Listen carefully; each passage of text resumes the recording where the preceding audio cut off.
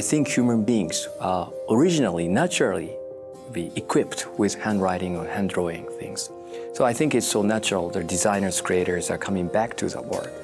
But moreover, on top of the handwriting or hand drawing things, we would be able to deliver more values, more additional values by digital inking, digital pen. So that's another aspect for the values which we can deliver to creators and designers.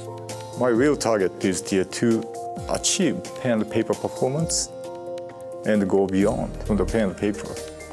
What I'm visualizing is the 3D creations.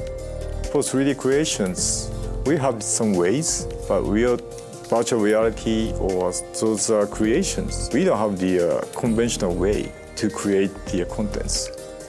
Then this part could be a real beyond part, I'm thinking. It's hard to tell, and there's no formula about how long does it take to make a product right.